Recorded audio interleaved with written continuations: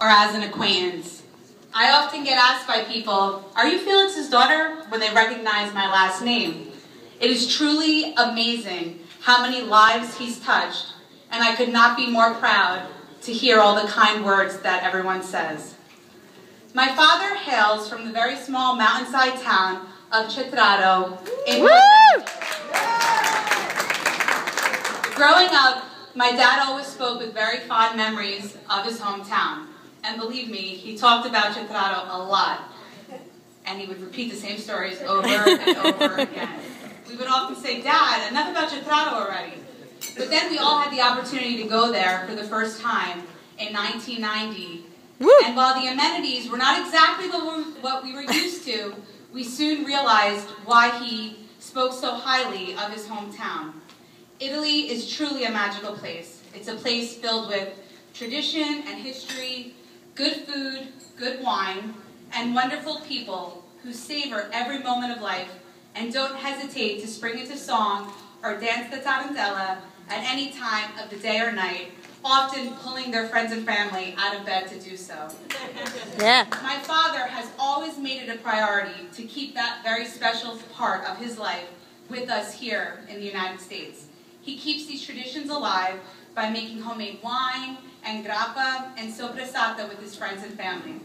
I can happily report that all three of his grandchildren have had their hands on his wine press helping him. There's an Italian saying that goes, "Buon cibo, buon vino, buon amici," which is definitely a mantra that my father lives by. Many of you here can attest that my father is the life of the party. With a napkin tied around his head and his pants rolled to his knees, his zest for life is contagious, and he knows how to have a good time.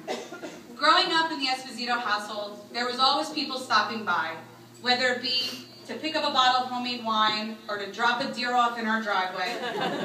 There were constant impromptu parties, sometimes to my mother's chagrin, and lots of laughs.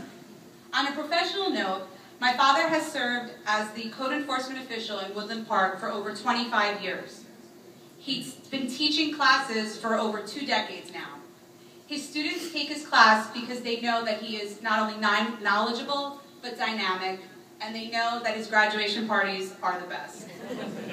His fellow building inspectors can't wait every year for the golf outing because they know that Felix's hospitality cart is going to have lots of homemade Italian food and his famous limoncello.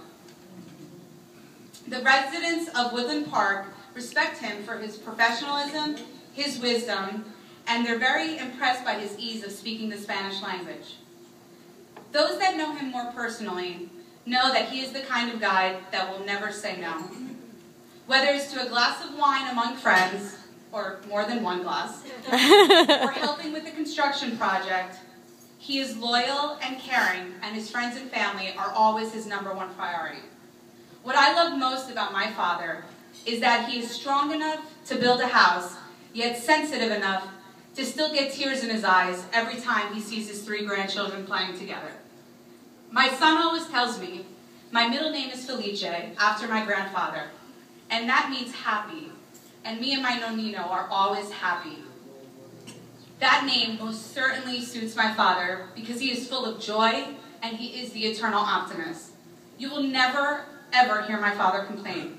No matter how hard he's worked, no matter how tired he was, he always had the time to help with homework or a school project. Sometimes his visions did get the best of him. There was one time the pulley system he helped me build for science class required its own set of blueprints. But that is all part of why we love him so much. He is amazing. He is a dreamer and a believer. He has helped countless people during his lifetime. He is always there to listen, be supportive, never